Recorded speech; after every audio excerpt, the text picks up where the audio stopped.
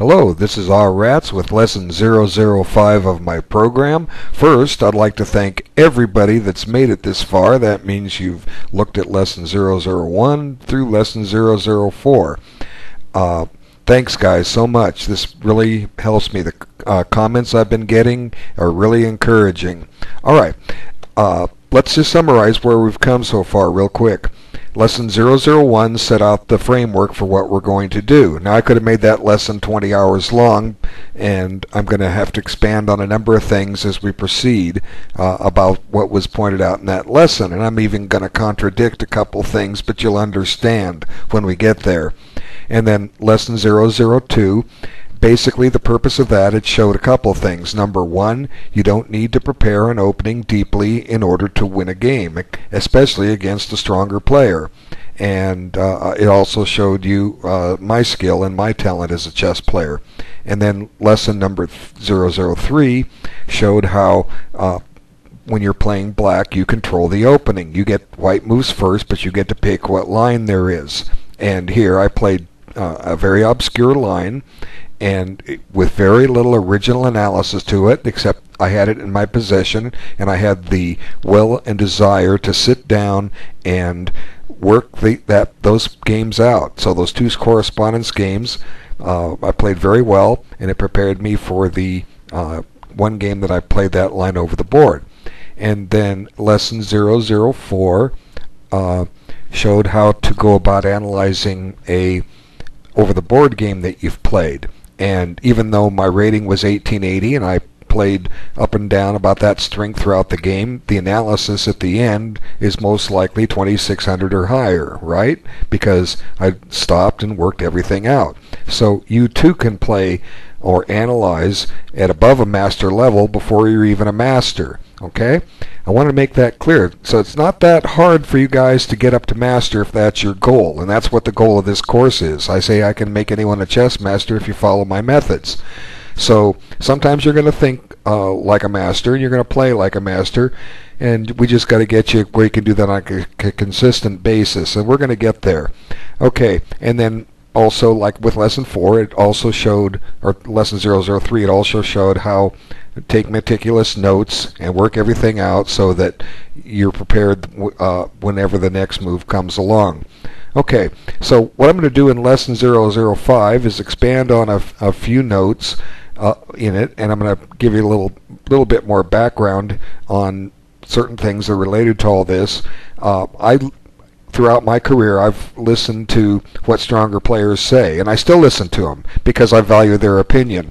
And okay, for instance, the young master that I played in lesson 004, he was giving some advice to one rising junior player in our area some 30-some years ago. This one new player was an English opening player, C4, and what my the FIDE master was telling this young boy was, switch your openings. Get away from playing C4. You're a positional player and you're good, but your tactics need improvement. Start playing E4. Now your rating's going to suffer a little bit at first, but don't worry, you'll get it back because when your rating is lower, you gain points quicker coming back up. But after you've done this for 6 months, a year, whatever you think it takes, then go back to playing your English opening, C4, and you will have a whole new understanding of how to handle positional games because you'll develop an incredible tactical insight. And that's what this player did. And he ended up quitting the game, and that's not to discourage you. He ended up quitting the game because of life circumstances, but he was definitely making improvement. We could see that he was really coming along fine, but that was his story.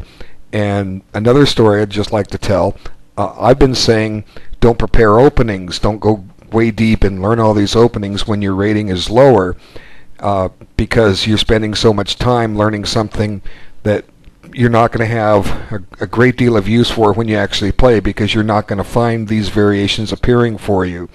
Okay, there's a strong friend of mine here at ICC that believes that you should study openings and know what the positions are and know how to play them. Well, he's right too.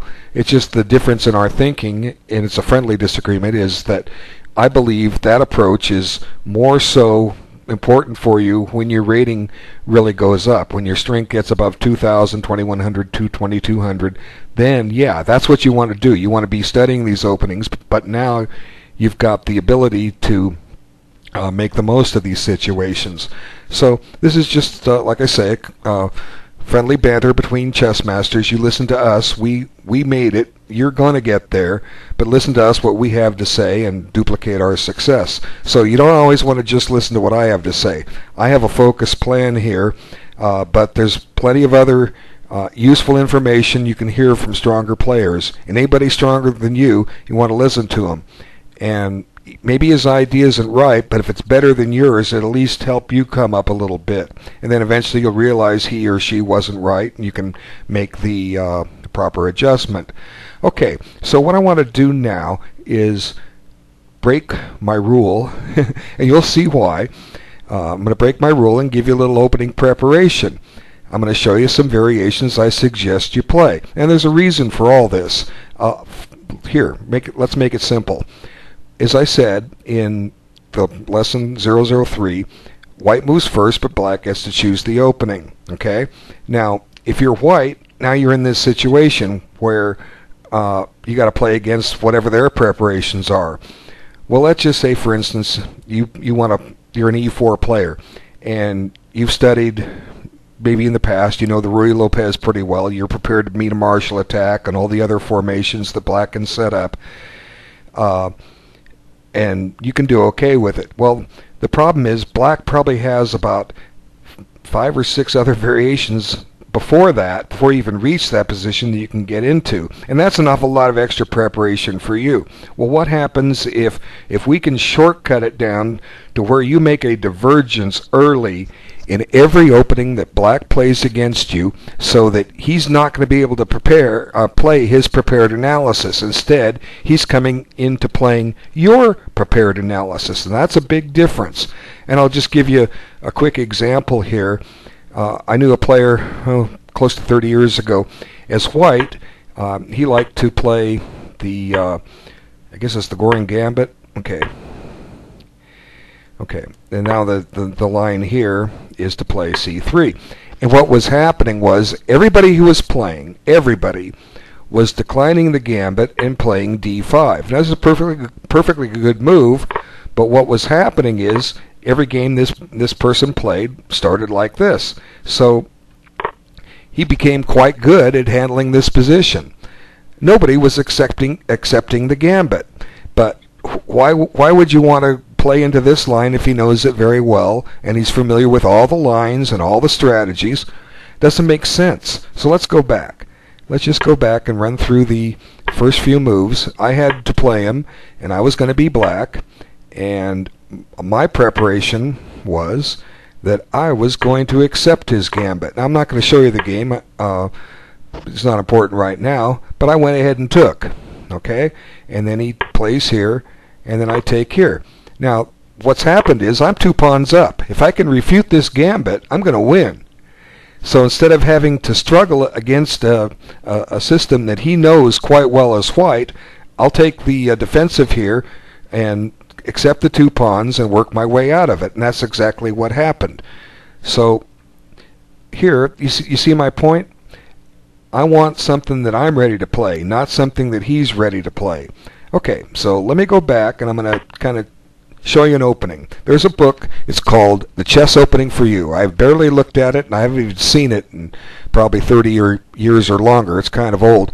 But essentially, it gives a position that white plays, or a set of openings moves that white pretty much plays against anything black plays. And just to illustrate it, I'm just going to make a white move, and I'm going to start shuffling black pieces around. Not to show that black has a bad game, of course, if he has no development. I just want you to focus on what white's doing here and see the white system. Okay, so what I'm going to do is I'm just going to be moving this black knight back and forth just as I set up the position, okay, and give you an idea of what white's key moves are, okay. Now, eventually you go here, and like I say, everything kind of follows suit. And this goes here, and white continues. This will go to here, at some point, and so the bishop can get to e3 and it can't be kicked by a knight. Okay, you with me?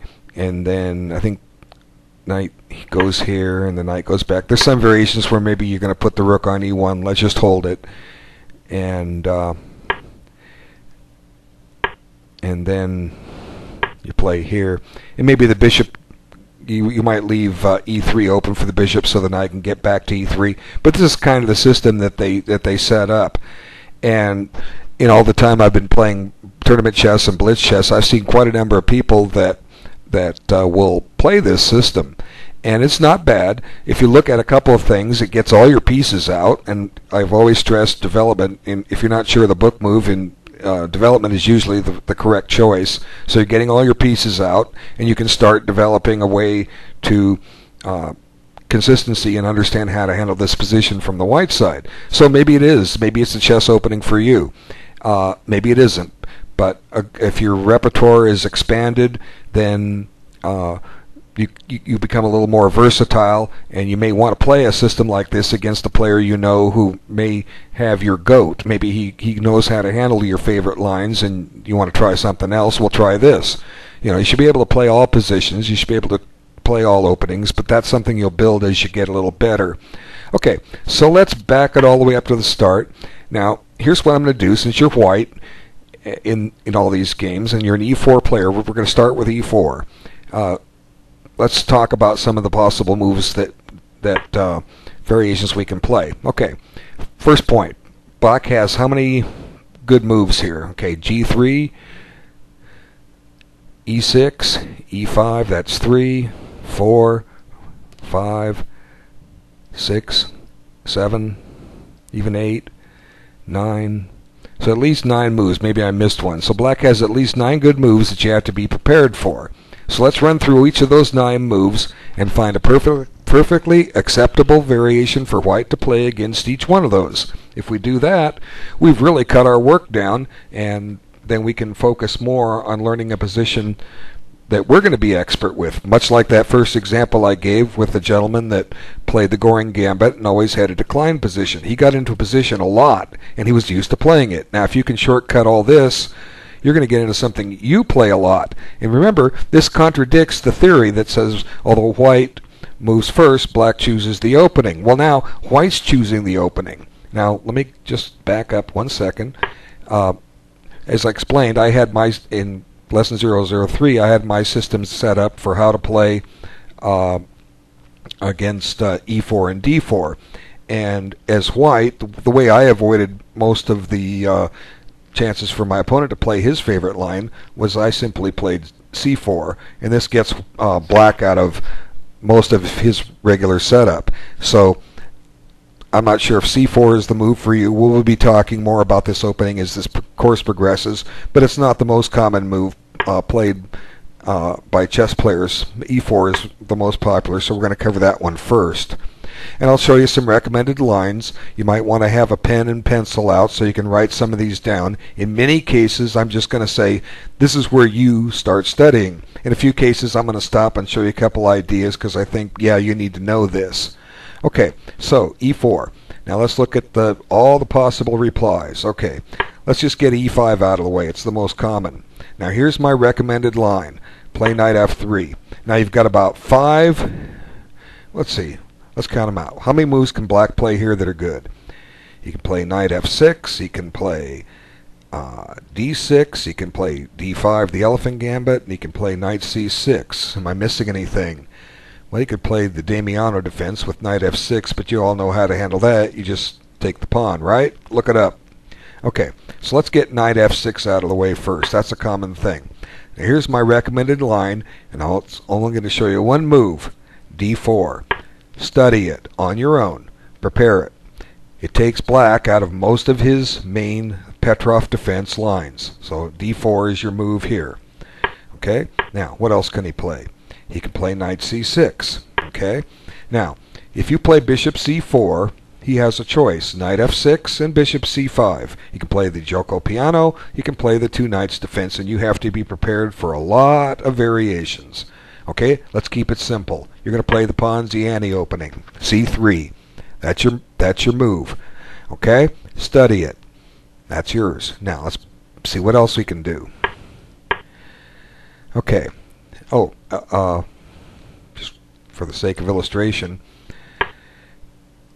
one problem with allowing a Lopez is you even have more variations to look at. There's the, I think it's the Cordell defense or something, and then the Schliemann, all kinds of nightmares, the birds. But anyway, let's, we've got an answer for knight c6. We're going to play the Ponziani with 3c3.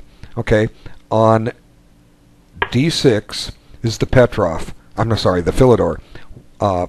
My best recommendation is don't go into the main line with d4. Just focus for development, okay? Bishop c4.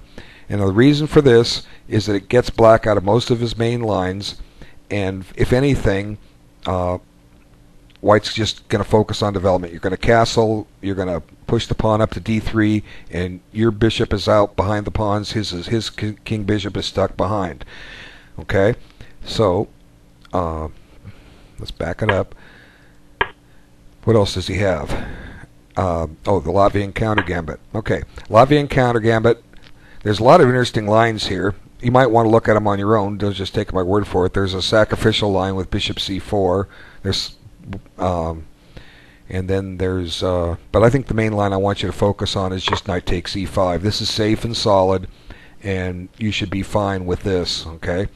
Now, the other thing is on the elephant gambit. I'm going to have you focus on one line here,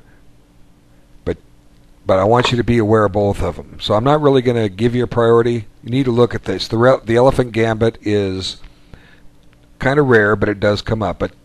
But those are your main moves. Takes on d5 or takes on e5. And you might want to take a look at it and see what you can come up with. Okay, so what have we missed? Have we missed anything? We've got the Petrov. We got it all. Okay. Now, what happens if he doesn't play e5? Well, he's going to play, let's get e6 out of the way. Now, here's my recommended line, d4. Okay, now I'm going to go ahead and recommend knight c3 here, and we're going to really shortcut a lot of this. You'll like this.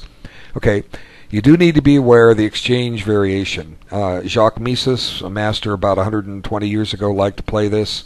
You'll have to prepare for that. But there's two main moves you have to prepare for, and here they come. Okay, bishop b4. That's the common one. Now, there's two moves here.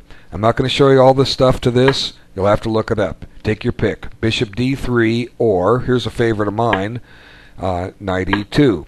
Now here I have to diverge just a little bit and show you something. Let me just show you the two main themes. Okay, black will usually play d takes e4 here. Now you play a3. Now there's two lines, bishop e7 and bishop takes c3. Let's get them both out of the way real quick. Takes. Now, there's plenty of analysis on this. I think the main line is knight f6, and but there's a tricky line you got to be aware of. And you'll have to study this, and I think it follows a game between Alekhine and Nimzovich back around 1920, where white gambited this pawn and got this incredible attack going. So you'll have to look up that and find out how to handle the two-pawn sacrifice. Okay? And like I said, there's plenty here. I'm not going to show you everything. I want to just show you the main ideas here. Now the other choice black will do is he'll drop the bishop back, and then you play here. Now they won't always know perfect theory. What often happens is you get a position like this, and then these knights are exchanged, and eventually what white's going to do, it takes a little prep, but eventually white's going to put the pawn on c4. It might have to stop on c3 first, and let's just show a couple ideas. Let's just go ahead and slow play it and play c3. Oops, it's black's move. Okay, he may be playing knight f6 here. Okay, we can play this. And it's okay if the knights get traded, but maybe not yet. Maybe black wants to develop this way first. Okay.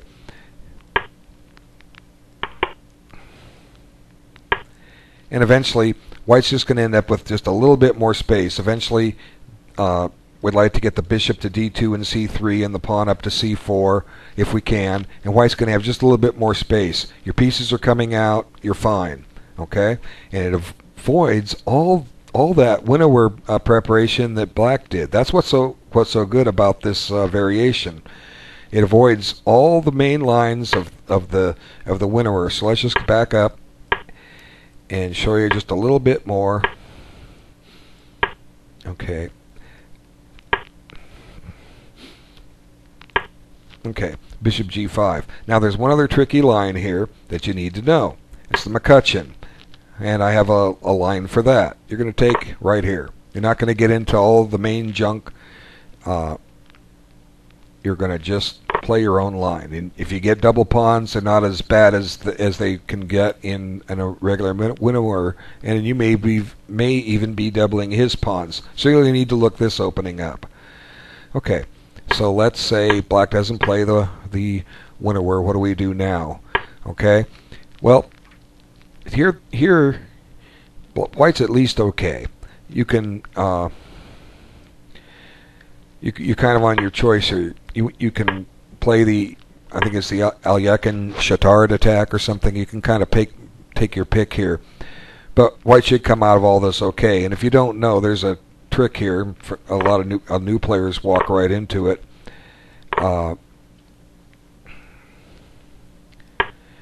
And maybe the queen comes back here, and then if black castles, ooh, you got this wonderful attack going. You know, all kinds of nasty things happen.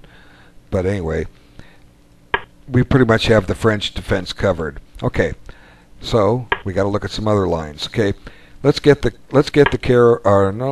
Sicilian out of the way. What I'm going to recommend is a slow play here. Play the closed system. And you're going to try to take this into the same kind of position that was done at the beginning in the variations of the chess opening for you. You're going to play, you know, knight f3, followed by g3, and d3, and c3, and bishop g2 in some order, and you're going to castle, and you're going to go about your business and see how black conducts his game. And this will be good practice for you to play this line.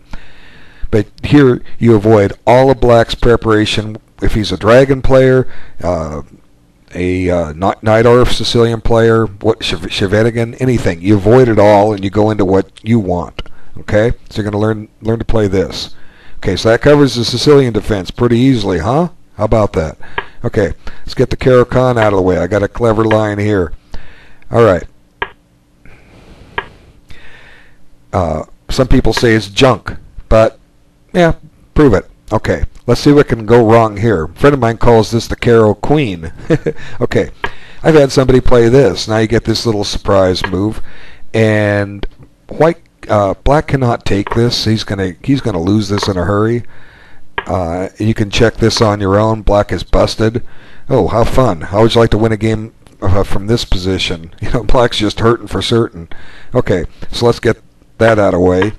So black will sit there, maybe spend 10 minutes on the clock trying to figure out if he can get away with that, and finally, I can't do it. And then you just go about your business and redeploy this knight. And eventually the white queen will go to g3, and this knight will come out to f3, and you'll castle, and maybe this knight will go to f4, or maybe even g3 if your queen went somewhere else, and you'll just get this great potential to launch a kingside attack.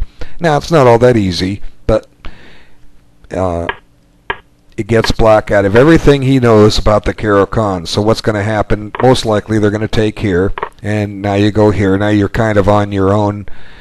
You have to be a little careful here. For instance, if you play a move like bishop c4, you're going to drop the bishop pair. Whoops. But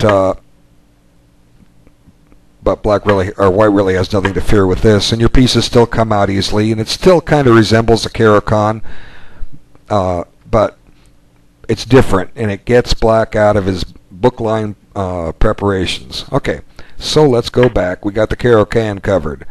We're going to play the Caro Queen. Okay, so what's left? Okay, Alyakin defense. Got a clever way here. Don't play e5. Take him out of his book. Play d3. You're going to play this once again just like the chess opening for you. And the only thing you have to be aware of is that black may want to try to open up the king file, or the d file, okay? Now just play knight d2. And then if there's a trade, you're still going to play this like the chess opening for you. You're going to be playing c3 at some point, so the queen can go to c2. And then you're going to continue with knight f3, g3, bishop g2, and castle. You could even play bishop c4 if you want. It's all your opening preparation. But now you've taken black completely out of what he's doing with his Alyekin defense, and you're playing your game. Okay? Now, when you're 2200 and you know you're going to play somebody that plays the Alyekin defense, yeah, now then you go prepare a line for it. But you're not there yet. You're going to be. But man, this is beautiful. The power that you can do when you can control the openings. So this is something I discovered on my own. White. It's true that black controls the opening, but white does too. He just may not get as strong of a game as he would. But we don't care about that. We want to get into a position that we know and that we're comfortable with. That's the key. So what if black equalizes? So what? He's going to equalize against anything you play if he's playing carefully. Okay, what's left? Okay, we got the Caro-Kann. Let's get the Perk out of the way. Now, I kind of play two different moves here. You'll have to play around. Sometimes I play f4, but sometimes I just play bishop c4. This is a perfectly good move. Okay, now you got to be careful about a couple things. If you play knight c3, he might do the center fork trick on you. And he's spent a tempo going here, but just play d3. Okay, now what's he going to do? If he plays g6, you can go ahead with all kinds of things, f4, or just start developing knight f3. Okay, and there's a big difference in this and other Perk formations is that a lot of the plans that black does aren't available because the white pawn is not on d4. So it takes on a whole new game. Yeah, you might get your bishop exchange, knight c6 and knight a5. So what? You know, just go about your business. Black is not in familiar territory, but you are. Okay. Now, Nimzovich defense. Okay, you got to know a lot if you're going to play d4. Okay, you really have to know a lot. I won't get into that now. Here's the move I'm going to recommend you play. Now, I play in black in this position. I got this crazy gambit. Nobody plays it. Don't worry about it. I'll show it to you someday, not today. But let's see what we've accomplished. If black plays e5, bang, we go right into our Ponziani. Okay, success. What else is he going to play? Well, you could play d5, and we could just kind of go center counter style with it, okay? Or we could even play knight c3, and I have something to say about this in a moment. The idea here is if d4, now this kind of takes on a type of Nimzovich reversed flavor, where black is, or get confused on who's which. The black pieces here will be playing e5, and white will be moving the knight over to g3. And in the two e5 variations of the Nimzovich defense against 2d4, black conducts his game something like this. So white's now doing it to black, which is kind of fun. Okay, so don't have to worry about about this line too much. But it could come up. This is the recommended way I would have over pawn taking on d5. Okay, so let's back it up. What else is black going to do? d6. Well, just go about your business. You can play all kinds of stuff. Bishop b5, bishop c4. You can even go into a kind of a Perk defense where maybe the knight c6 is not what black wants to do. So it's kind of your choice here. And if he plays e6, you're kind of in a French defense where maybe black doesn't always use the knight on c6. So you might need to look at a little bit of theory on Perk and French defenses.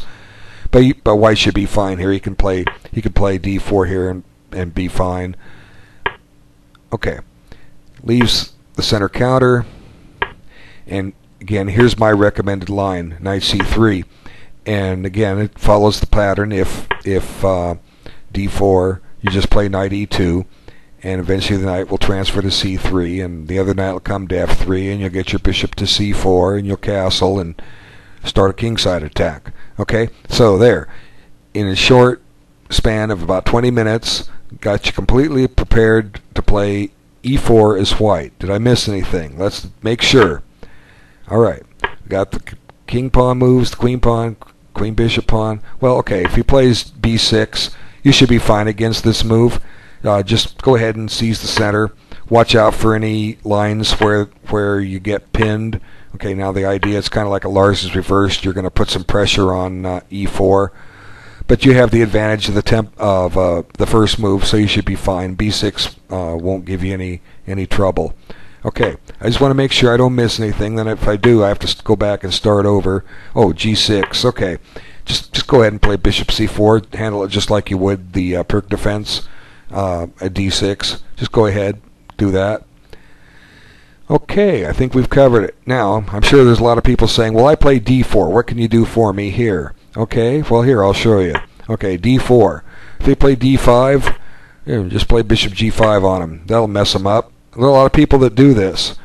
You just have to kind of get a feel for it. And I'll show you a little bit of a feel for it on a similar variation, knight f6. Let's go ahead and play bishop g5. Okay, this is a kind of tricky line. Okay, bishop or knight e4 kicks the bishop. Come back here. Now black says, oh look, I can start a kingside attack, get my pawns rolling, and win the bishop pair. Well, actually, if white plays here, black will and takes, white will have the open file, and maybe that g5 pawn is weak. But there's kind of a tricky move on white's behalf here. It's to play f3, and I've shown this before here and there. But black is pretty much committed now to taking that bishop. And now look, white gets a nice pawn center. Black has this loose pawn over there, and this is totally out of book. And white's got the center control here. What will usually happen is something like c5 and e3 and queen b6 and just play b3. And at some point, white's going to be attacking that pawn, and that pawn may shove to h3. Just go by on g3, surround, win it later. Black's totally out of book here. So the d4 player really has it easy. Doesn't have to prepare as much. Bishop g5, either way. Okay, that kind of brings us to the end of opening preparation. I'm sure there's a lot of other ways, and I'll show them to you, that you can really get your opponent out of book in a hurry, and you control the opening even when you're white. But we'll get to those later. I've covered the main ones. What I want to focus now is on you playing your standard tournament games.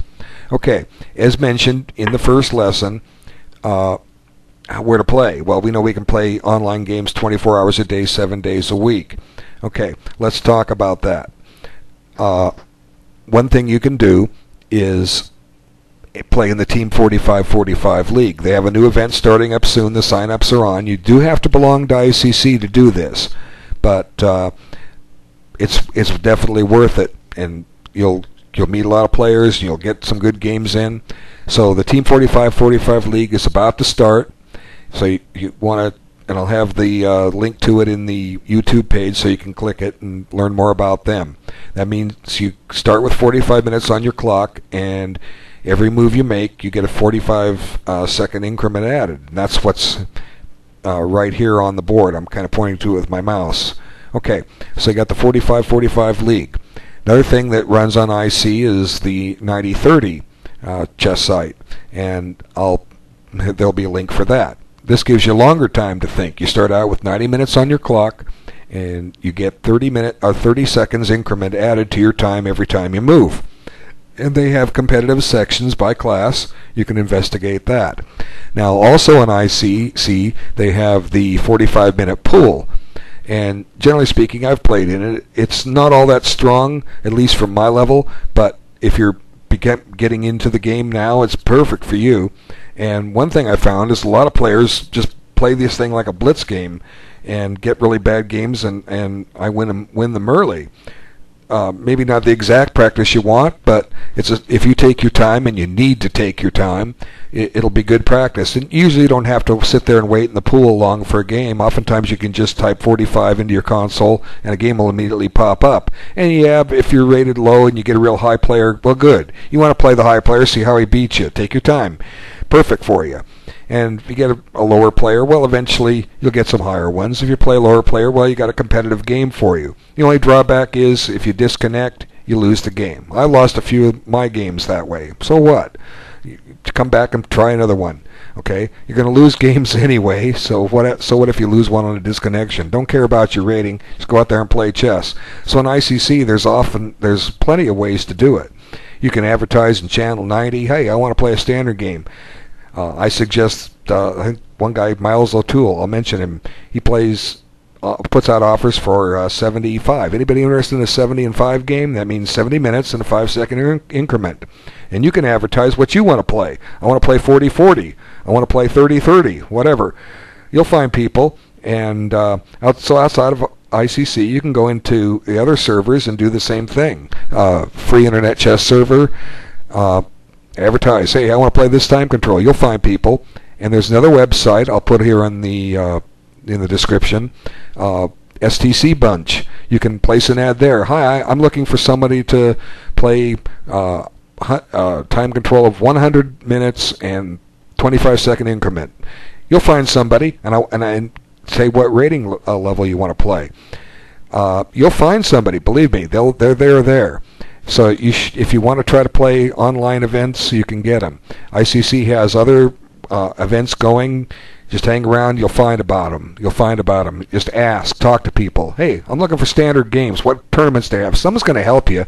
Don't be shy. Just type out what your question is in like Channel 90 or 222, which is the Slamato event, Slamato tournaments, and you'll find it. Now, I don't necessarily recommend Slamato because most of their time controls are like 15-minute games. That's kind of like an extended blitz game.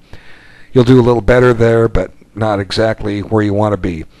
You want to be playing games with time controls where the game will last 2-3 hours, 4 hours, things like that. Okay, so you should have plenty of opportunities to get standard games in, no matter what chess server, and I mentioned a few, and there's more. If you belong to them, just start looking around. You'll find them. Okay, now let's talk about tournaments.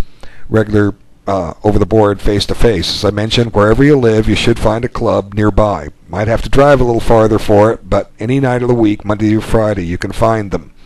And again, on a weekend tournament, you can find those. So let's talk about a few strategies here. And I kind of want to point this out. I think there's a great deal to be said about how your physical conditioning is, and this can apply to any game, even online. When you're scheduling an online game, they tell you don't go swimming an hour after you eat. The reason is you could get the bends or throw up or whatever. Just not good. Your body's digesting. Well, the same thing here. If you have a tournament game, say at 7 p.m., don't sit down at 6:30 and have dinner, because now the blood cells are going to rush out of your brain, go down to your stomach to help that meal process, okay? So try to eat 2 hours before the game. Check your body chemistry. You know it better than anybody else. But get your meal scheduled well before you're actually playing a game so that you have full control over that, okay? Make sure you've gone to the restroom before you play, because you don't want to spend a couple minutes using the facilities while your clock is ticking and you're away from the board. It's good to get up and walk around when it's your opponent's move. It's good to do that. Keeps your blood circulating and freshens up your mind. We got to give you some more strategies here. If you really can't do without food, have something you can snack on, something you can eat that won't disturb your opponent. He might not like the sound of you chewing nuts or something. Might have to step away from the board to do that, whatever it takes, okay? If you're playing, long weekender, here's an interesting strategy that I've used. Say it's a 6-round tournament over 3 days. Say it's a holiday weekend, Saturday, Sunday, Monday, okay? And say it's a long time control, so most of the games are going to last 4 hours. Well, a strategy I've often used in some of these events is I will skip a couple of rounds. I might skip round 2 and round 4, and I take a prearranged half-round bye. And the purpose of this is I go home after playing one game on Saturday and one game on Sunday, and I get plenty of rest. Meanwhile, when I come back Monday, now I'm ready to play my last 2 games, but chances are whoever I'm playing my last 2 games against is now playing his 5th and 6th straight game after a long weekend. They're a little worn out. and I've got a little bit of an advantage in the fatigue factor. And this is probably not acceptable if you're at the top of the rating class, because most of you aren't. You're trying to become masters. But if it's like an under 1600 section, you're rated 1599, you might not want to be giving up half points like this. You see what I'm saying? But in an open tournament, it's perfectly acceptable, because you're going to lose a game to a high-rated player eventually and bring you back down. Maybe you'll beat him. You don't know. But it's a strategy, something to think about. I've used it with success. Your sleep schedule, it's all important, and we never know exactly how we're going to feel. We come down with a head cold or a migraine headache or a toothache. We don't know. Some of these things happen. Pressure at work, pressure in the family. These can all affect your chess. But if that's the case, if it's too much and you can't concentrate, don't play. Find another tournament. Okay, I want to cover something else I thought of that I missed on the online chess. If you're playing online, if you're playing a standard game, don't sit here in front of the monitor and play your game like you would a blitz game. In other words, don't just look at this position in 2 dimensions. You need to have a chessboard set up right next to the computer. Now, ideally, if you're in a situation where a family member or good friend can be there, you're going to have your back to the computer or somewhere in the room, and you're going to have a full tournament chess set up, and you're going to be sitting there just like you were playing somebody, except nobody's sitting across from you. Now, your partner in crime who's helping you out here, they will come over, they will find out what move your opponent played, come over and play it on your board, and then step back and wait for the other one to happen. And this works great in the case where your wife supports your chess. She can sit here at the control, put headphones on so that the sound doesn't disturb you,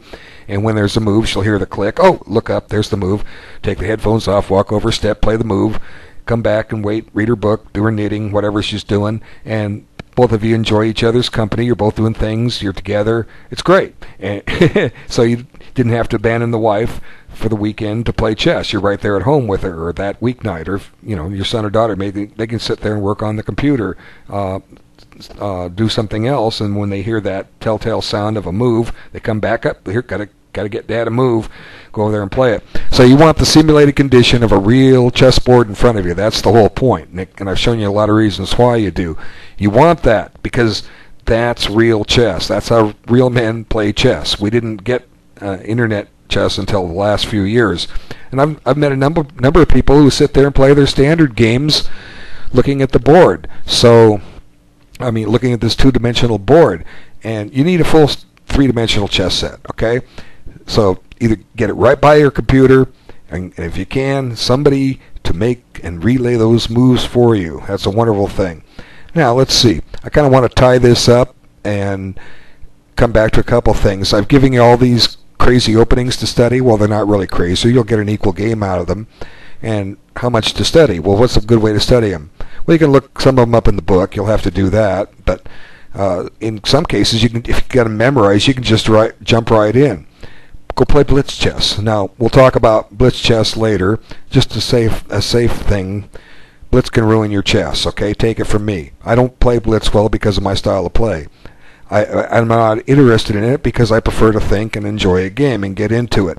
There are people that excel at it, fine. A lot of them will not succeed at regular chess where you will. But the point of blitz chess, let's just talk about it real quick. The grandmasters are all playing it. You go to ICC and Robo-Admin is always hollering out, look at this game. Grandmaster so-and-so is playing International Master who knows. And click here to watch the 3-0 blitz game. And you watch this game go by, flurry of moves, blah, blah, blah, blah, blah. Everything happens. And if you do a computer evaluation on those moves, you're going to see a lot of those moves really are bad. They get winning games and lose them. But, the grandmaster is playing these games for fun. He's also playing them to learn openings and to learn strategies and to practice. There are a lot of reasons. But I think the mindset is just because the grandmasters are playing all these blitz games that we, the lower-rated players, should do the same thing. And online chess is set up for that. There's speed events all the time. Well, fine. Don't expect to become really great at chess. Maybe you'll become really great at blitz chess, but it all comes back to how much time do you have for the game. If you have extra time, you can play. You can play these things, and you can learn a little bit about the openings and the strategies in a hurry. If you have time to run a bunch of correspondence chess games, you can learn them that way. There's all kinds of ways to learn these openings, but like I say, it comes down to your time, and I'll say it again. That's why I designed Lesson 1 as I did. We don't know how much time you have, and I said you need to allot this for this. As long as you're studying your standard games and preparing what other things that tells you to, like go back and learn the opening after you've played the game, go back and learn the end game after you've played the game. That's what I kind of said in Lesson 1. And with your correspondence game, keep going, studying the things as they're arising, studying the openings as they're arising, studying the end games as they're arising, learning up. You've got your pattern here. Well, here, if you've got extra time beyond that, go play blitz chess. Have some fun. Okay? Don't worry about your rating. It doesn't measure your true strength. Just have fun. Okay? So, let's see. What's the closing thought of the day? I know I've given you a lot of information here, but the information is all designed with a purpose, to make you aware. Make you aware of how you can control what happens in your games and take that power away from your opponent. If he doesn't get to play his pet opening against you, he's never going to show you how he would have beat you, because he'll never have that chance. But you will be beating him because you know how to play your system. And you can do this with white. When you're lower rated, you can absolutely do this. Now, when you become a master and you want to go higher, yeah, you're going to have to go out and do the work and learn some fresh openings. Or stick with what you got here. Can't be bad. I've stuck with it. I have my stuff. I play. Like I say, if you've watched my league games that I annotate, I don't know theory here, and I don't. I can find good moves from it. I may not find the best move, but I'll find good moves, and so can you.